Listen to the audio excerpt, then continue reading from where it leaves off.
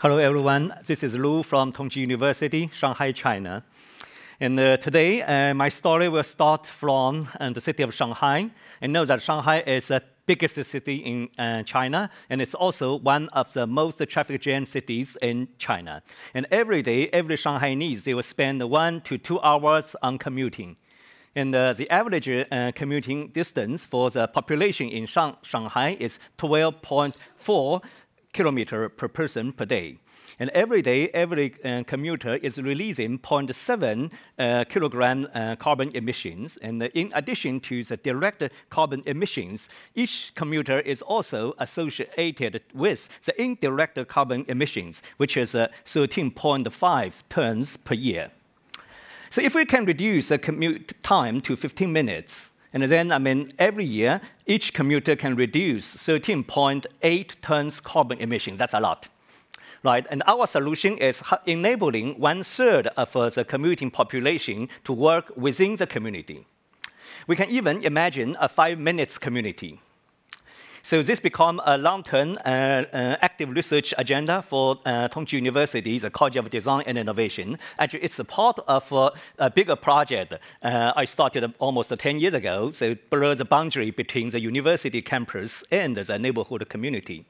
And we start with a series of design intervention, community regeneration project. And then, we start to set up laboratories in the neighborhood community surrounding the campuses. And this is a laboratory. This is a glass workshop. We move from the college into the street corner. And the highlight of this initiative that it's in 2017, and together with MIT Media Lab, we established the Shanghai Tongji MIT City Science Lab in Shanghai. So this is Professor Kent Lawson. Actually, he was visiting the site on 2016.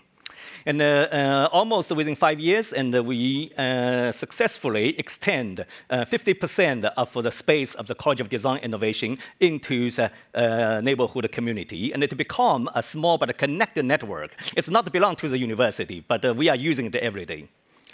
And then in 2018, we start a project called NICE 2035 Living Line, and it's a line of in the workers' community, which is about 7 minutes walking distance from the college.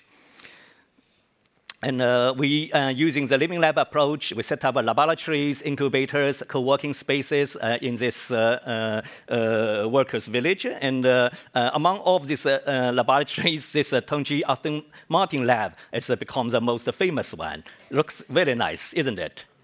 But if you look above, that's a real scenario. And we really believe that if we are closer to the real-world challenges, if we are closer to the problems, closer to the challenges, we are also closer to the innovative solutions. And this is also an experiment and a prototype of a community-supported living scenarios. And this is observation from COVID-19. And typically, the high-quality resources in a city, especially in China, they're all located in city center, including the facilities, services, places. But during COVID, especially during lockdown, we suddenly realized that, actually working, living, shopping, everything can happen in a tiny apartment. It could be possible, but definitely, this is not the designed one. So how to increase the quality of our neighborhood, especially within 5 minutes walking distance, become a huge opportunity.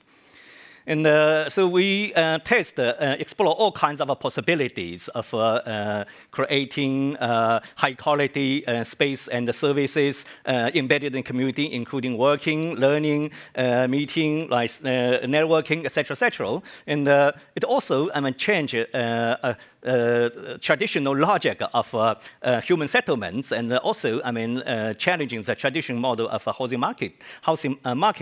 How about a small apartment plus a shared community become empowered by a good service, become a new possibility? And my colleague, Professor Otto Cibic, and he designed a 34 square meters tiny apartment, and he moved in to this community. And eventually, this project becomes the most published Chinese residential design project worldwide.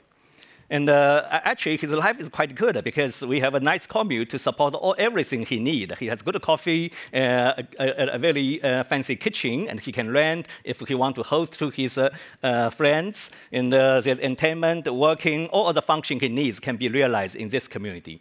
So this case, I mean, we think that if we can popularize such a model, and it will not only significantly reduce commuting and carbon emissions, but also greatly improve the people's quality of life. And the city science approaches, I mean, has been widely used in this project. And my colleague, Dr. Liu Yang and Ryan, and they developed the city scope table for this project. And my team is also working on using the data-driven approach to evaluate the quality of the participatory design and explore the mechanism of the social engagement, and also, I mean, to enable the data-driven community building, both online and offline. And after COVID, we decided to scale up this prototype from the 80 square meters living line to Chifeng Road. This is 800 meters long street. It's in between two Tongji campuses. There's lots of interesting experiments actually ongoing. And as a conclusion, I think that there's a people's action that generate the places and not vice versa. And it's time to reimagine the sustainable city and the sustainable ways of living and producing. Thank you very much.